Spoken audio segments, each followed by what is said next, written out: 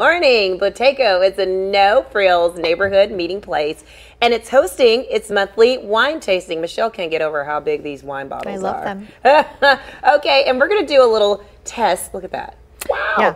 Of our knowledge of wines, and also you're going to learn, okay, what wines pair best with what types of foods, and how you can get in on this monthly wine tasting. So we have Boteco owner Marcus Fortunato and also Boteco wine host Brian Maxey. Thank you guys for being with us. Thanks for having us. I appreciate it. Welcome back, I should say, because you've been here before. Okay, so where do we want to start on this journey? Are we going to start down on this side? Sure. Okay. Just first, I'd like to just talk a little bit about Wine Wednesdays. We hold it every other month on the last Wednesday of the month. Okay, very and good. Basically, we kind of avoid the technicality of wine. We kind of hate wine snobs. We actually welcome people that never had wine before. That's fantastic. And we're going to talk about popes, hills, churches. We're going to talk about monks and less about the technical aspects of wine, and take people on a journey throughout regions of the world and let them explore. I love Not that. us tell them what they should drink. Yeah.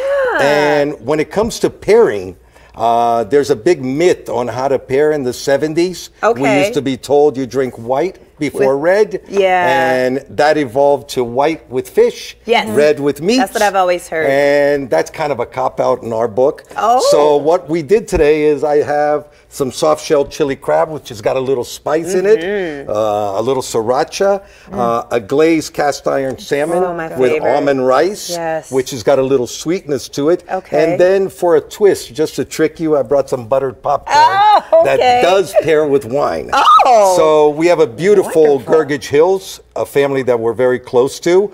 We have a Bocelli made by the brother of Andrea Bocelli. Oh, yeah. I can see the picture. Veneto. And we have a beautiful Pinot Noir, actually from the origin of the cellar in Burgundy. Wow. So we have a Pinot Noir, Pinot Grigio, and a Chardonnay. And I'd like you to, in your mind, what goes with what? Oh my gosh, you know I know nothing about it. You would know more than I would. Okay, so I would say I would drink any of them with anything. But if I had to choose, maybe the Pinot Grigio with the popcorn. Okay. The red with the fish. Okay. And the Chardonnay with the hot sauce.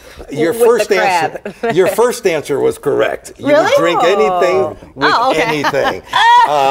Me personally. Actually, from a technical point of view, all you would do is this. Just switch it up. Okay. That's it. And why? Because Pinot Grigio has a little more sweetness to it, and it needs to balance off with the peppers, where Chardonnay has a little more butter to it, and it combines with the butter popcorn perfectly. But I got the red one. The red one is perfect. Yeah. But when it comes to wine pairing, I see it like online dating.